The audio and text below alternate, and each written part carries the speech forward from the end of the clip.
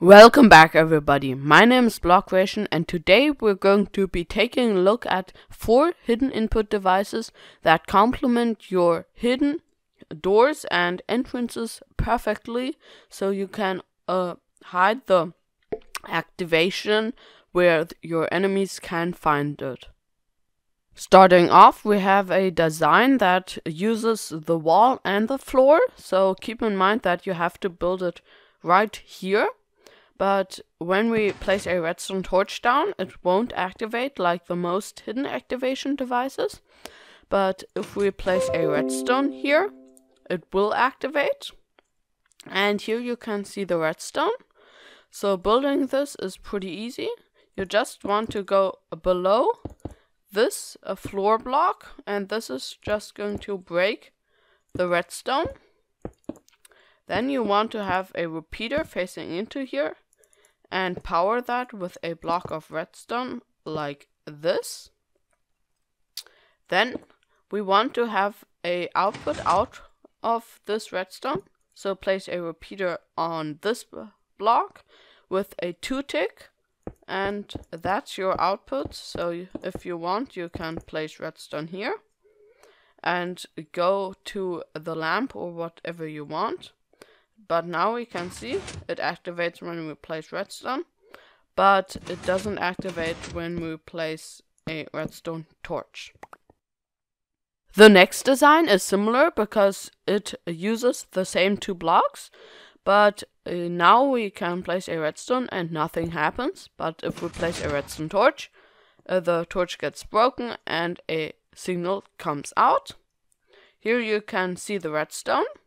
And I'm now going to build it. So go underneath your floor block, place a sticky piston with a block of redstone, then a 2-tick repeater, a redstone dust here, and finally a sticky piston with your wall block there. And this is going to be your thing complete. And now we can just invert the signal and we have our output. The next design is a completely wall-mounted hidden input device. So if we place a torch here, we can see the block gets retracted and we get a output. We should get a output. Oh yeah, I forgot to hook this up, but now we get a output. And this also works with buttons and levers. And here's the redstone again. To build it, we're going to build ourselves a wall, and this can be on any height you want, so I'm going to build it here. This is going to be our input block, so place a sticky piston here, a block underneath with a redstone torch facing towards there. Then place a redstone and a 2-tick repeater next to that. Place a block up. Then a redstone that is going to power the piston. Now we have to just butt power this piston again, and for that we're going to create a torch tower with a redstone and a block here.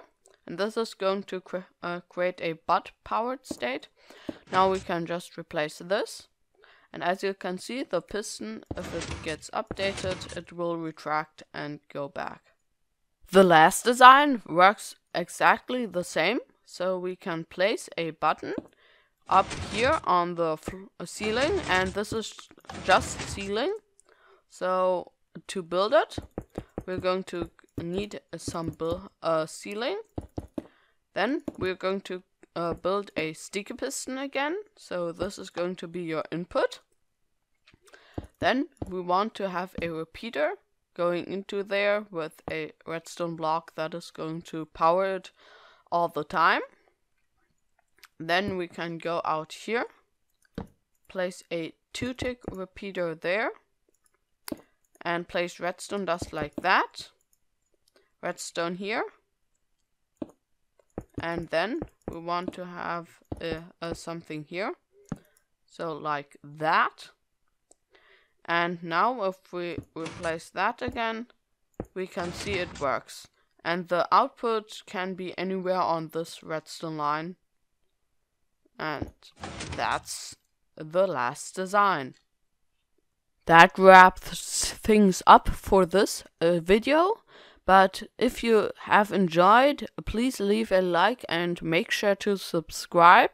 If you have any ideas what I could build, leave them in the comments down below. But anyway, that's it for today, and I hope to see you all in the next video.